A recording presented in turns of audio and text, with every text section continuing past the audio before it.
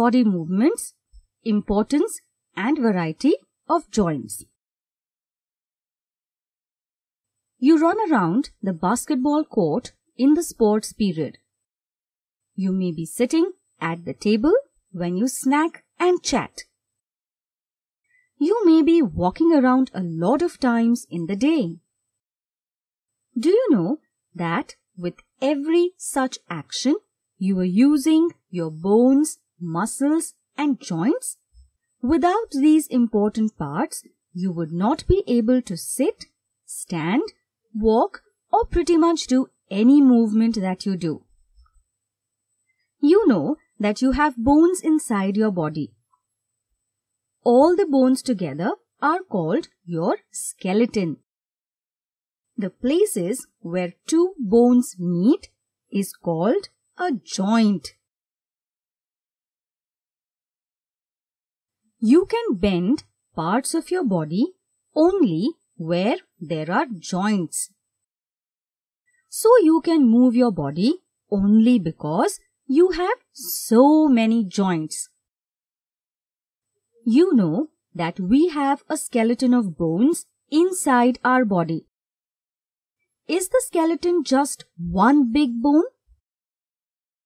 The skeleton is made up of many bones. The place where two bones meet is a joint. There are many joints in the body. Look at the different ways in which you can move your body. Which are the places where you can bend your body? You can bend your neck forwards and backwards. You can bend your arms at the shoulder, elbow and wrist. You can bend your fingers at 3 different places. You can bend your body at the waist. You can arch your back too. You can bend your legs at the hip, knee and ankle. You can bend the toes of your feet too. There are many places where you can bend your body. Why can't you bend your arm like this? There is no joint there. Why can't you bend your leg like this? There is no joint there.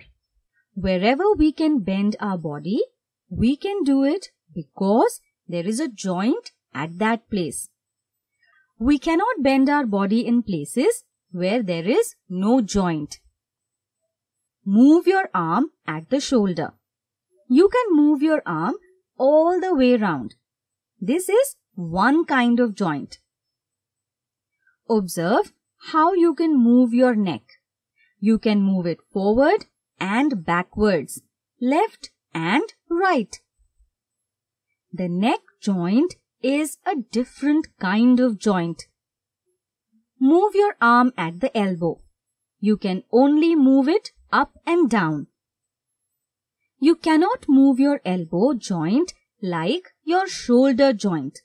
This is a different kind of joint. What about the joint in your wrist? Your wrist also moves up and down. This joint is like the elbow joint. Move your leg at the hip joint. You can move it all around. This joint is like the shoulder joint. So, our body contains several bones joined together at different places by joints. We can bend or rotate our body parts only at those joints. Different joints allow movement in different ways. The arm can bend at the elbow joint. As you can see, bones meet at the elbow. There are joints at other places in the arm too. You know where the arm bends. Can you see the joints? The leg bends in the knee joint. As you can see, bones meet at the knee. There are joints at other places in the leg too. You know where the leg bends. Can you see the joints? We can bend our body where we have joints in our body. When two bones meet, we call it a joint. Here is one very interesting thing. All joints do not help us move.